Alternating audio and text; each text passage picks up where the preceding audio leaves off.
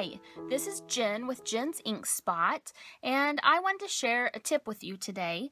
Lil Inker Designs is having a new release, and a lot of the dies that are being released have a lot of little holes in them. This is the new dual dotted squares, and it's a really cool die.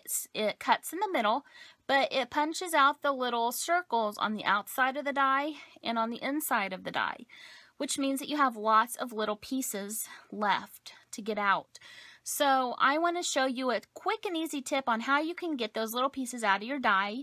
And then also, in the same way, this is another die that's being released. This is the Cover Up Die Eyelet. And after you die cut with this, there's a lot of little pieces left inside the cardstock piece that need to be punched out, and that can get frustrating and time consuming. So I want to show you an easy way, it's almost a fun way, to get these little pieces out of your dies and die cut cardstock. First up, here is one of the dies that I just recently used. You can see that it has some of the cardstock circles that are still stuck in the die. So what I'm going to use is this tool by Spellbinders. It's called Tool-in-One, and it has this little piece on the end, and it also has a pointed piece. And so all you do is you take this and rub it over your die, and all of those little circles just come out like that. So now you have a clean die, and all of your little pieces are here on your mat. So that's an easy way to get your cardstock pieces out of your die. Now I want to show you an easy way to get them out of your cardstock. So here's one that I've cut with the Cover Up Die Eyelet that I showed you a few minutes ago, and I didn't even try to get these out. I was trying to leave as many as possible in.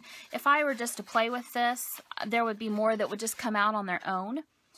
But I'm going to use this same tool to get the pieces out of this. So the key to this is you need something soft and foamy that has some give to it.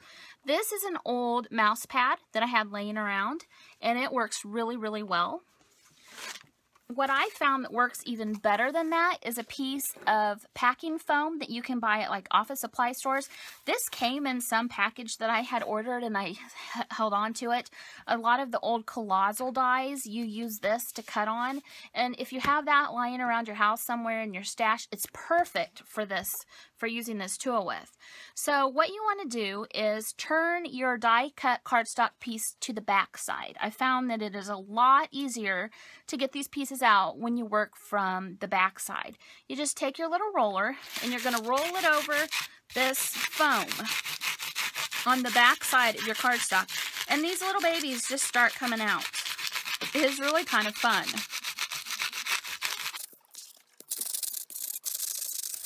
And that took me all of just a few seconds to do. Now, if there's some pieces that you don't get out when you roll the brush over it, there's another end to this little tool, and it has a pointy end. So you can just take that end and start poking out the pieces that are still stuck. And if you want to, if they don't come completely off, you can roll this again.